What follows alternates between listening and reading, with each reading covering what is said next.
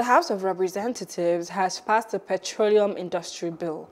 The bill scaled third reading after against the wishes of southern Nigerian governors who want a reversal of the 30% share of the NNPC's profits for the exploration of frontier basins. The governors are also against the 3 or 5% host community trust fund. The PIB passed today was lumped with 6 other bills and put to a voice.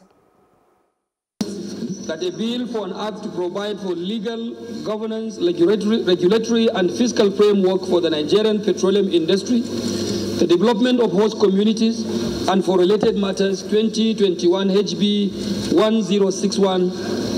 By the leader, be read as third time, please say aye. Those against, say nay. Ayes have it. Hello, hope you enjoyed the news. Please do subscribe to our YouTube channel and don't forget to hit the notification button so you get notified about fresh news updates.